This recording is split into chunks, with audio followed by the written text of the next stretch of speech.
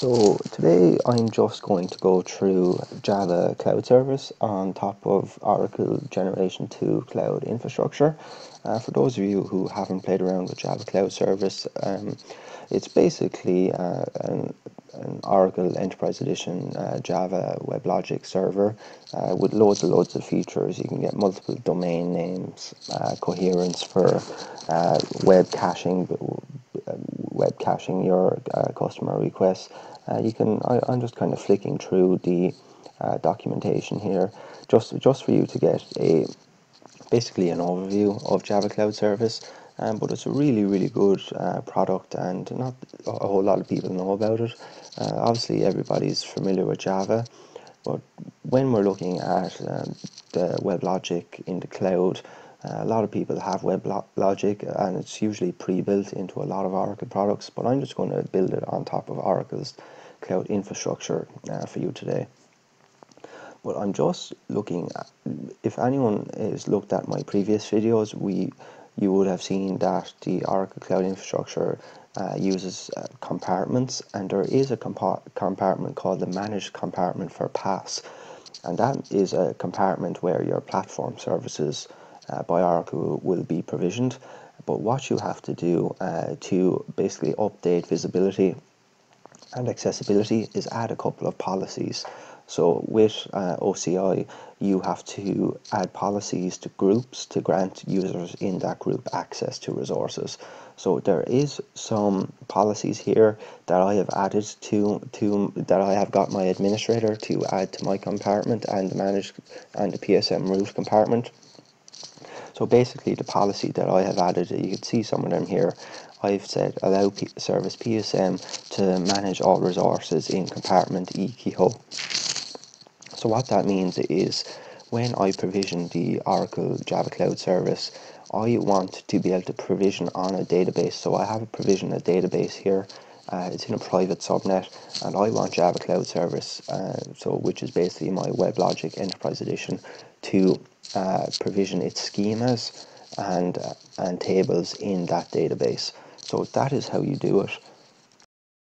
You need to add the policies, so when you're provisioning your WebLogic instance, that database is visible in the console, so you can select it as the underlying database for your WebLogic instance. Another important thing is you need to add that policy so you can control the networking and security lists, because if you want to deploy an application on top of your WebLogic server, sorry, my page just needs to be refreshed here. If you want to as I was saying, add an application on top of your WebLogic server, you need to be able to control who can access that WebLogic server, so you can lock it down. So if you didn't have these appropriate policies, everything will be provisioned in the Managed Compartment for PaaS, and you would not be able to edit a lot of the features. So I'm just going to bring you through the Java Cloud Service console here today. So we're going to go through, and basically what's going to happen is there's going to be a WebLogic instance provision on top of that database in our cloud infrastructure. So I'm just going to call it JCS, description, WebLogic, EE, test and development. Really good just for testing around. Notification email when the service is provisioned is going to go to my corporate email address. Region, I'm going to provision this in London. Availability domain AD1. Subnet, I don't really care where it's going to be provisioned. Service level in Java Cloud Service you can find in the documentation. I'm just going to choose the standard. Edition, I'm just going to choose the latest software edition. I just want to go through that now in a second. So there's different features with the edition, and you can find those in the document here. You can see some of the information here.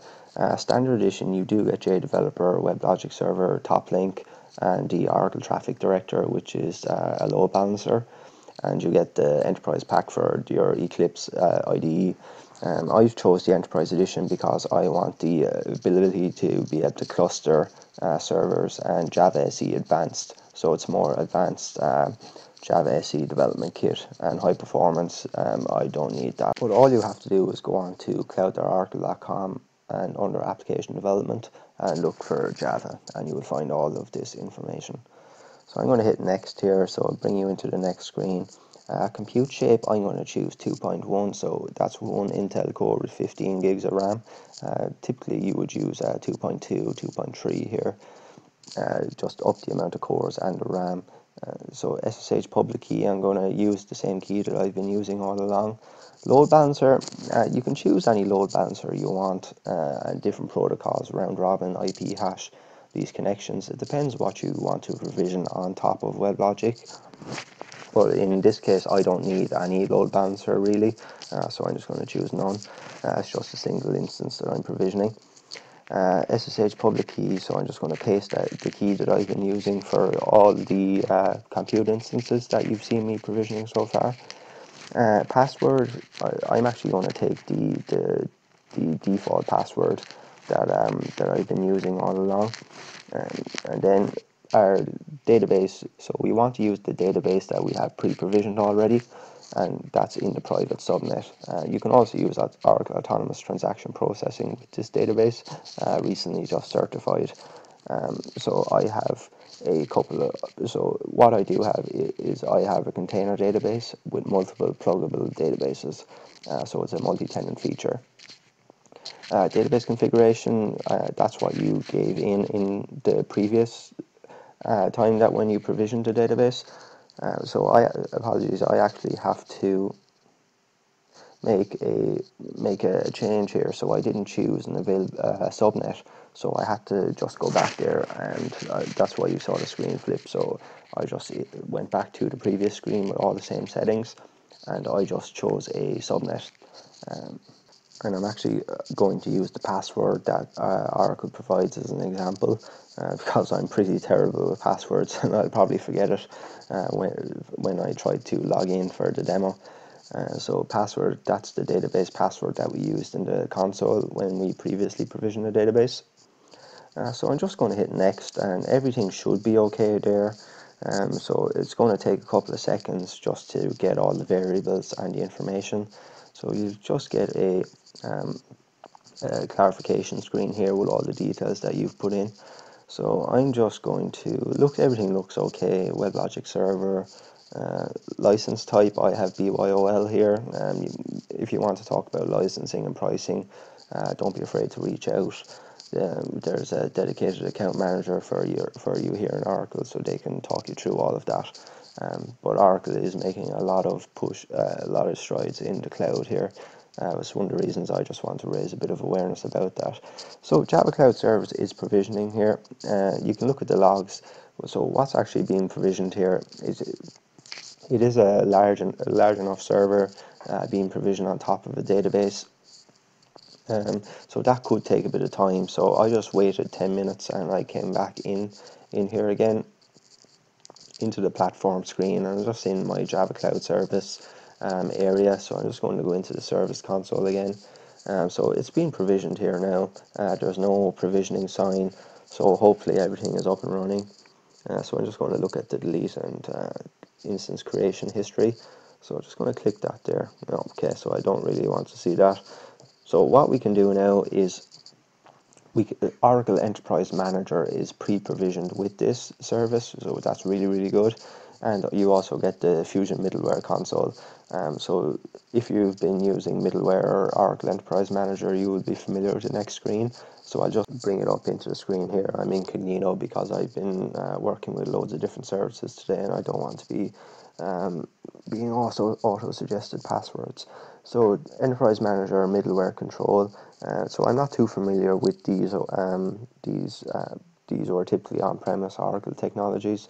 I can get into the screen and just have a look around the console and show you guys around. So this is my WebLogic server admin console. So you can see here two OK instances. But really good, really quickly to get this up and running.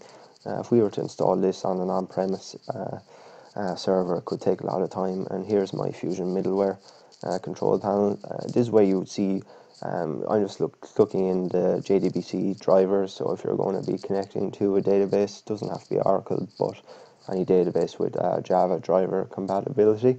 but this is where you can also make use of web services.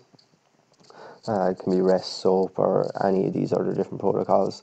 But what I do want to go back into now is actually into the Oracle Cloud Infrastructure, so you can see the server from a different angle. So this is when we're talking about the managed compartment for PaaS. So I just clicked in there now, and you have a public IP which corresponds to the IP of your enterprise manager and middleware console. And because I added those policies earlier on, this is why I can control the security list and networking of my Weblogic server. So if you want to lock it down for test and development just to your on-premise network, you're free to do so.